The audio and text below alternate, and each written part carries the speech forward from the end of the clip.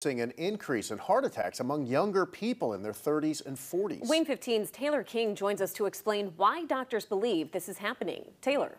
Well, Pat and Emily, I spoke with Dr. Roy Robertson, the president of the Parkview Heart Institute, who says there are many reasons as to why they're seeing younger people experiencing heart attacks.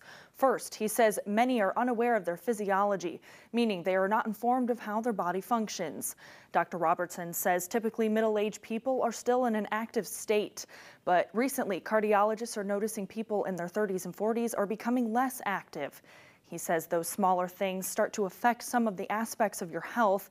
Next, he mentioned how COVID-19 has had an effect on younger people, where people in their 30s and 40s were overwhelmed and their bodies aren't prepared to fight off an infectious disease like COVID-19.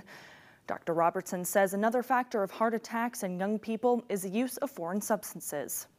We have such a permissive society in some regards to what we're willing to take or do to help us with either how we feel immediately or what we're trying to accomplish. So whether that be a stimulant so you can read faster, whether that be something to make your mood better, et cetera, whatever that is, as a society we've become a bit more tolerant of that, I would say.